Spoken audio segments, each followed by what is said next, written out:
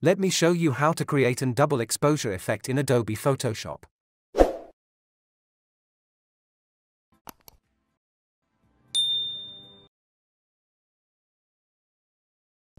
You can download these images from the description below. Let's remove background of this image by going to Select and choose Subject.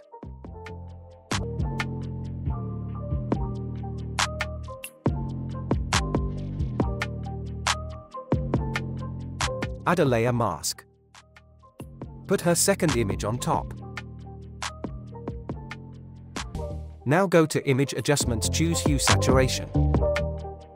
Remove the saturation and then press OK.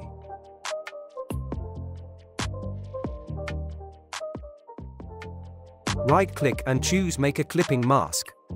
Adjust the image position. Now choose the Brush tool. Opacity 50% and flow 100%.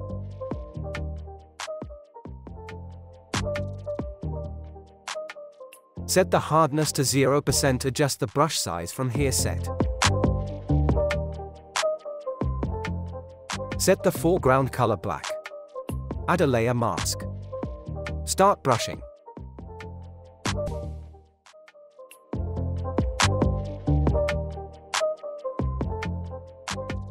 You can adjust the opacity accordingly.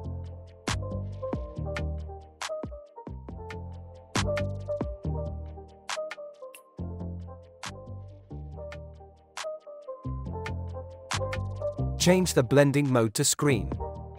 Duplicate this layer. Change the blending mode to hard light. That's it. Hope you liked it.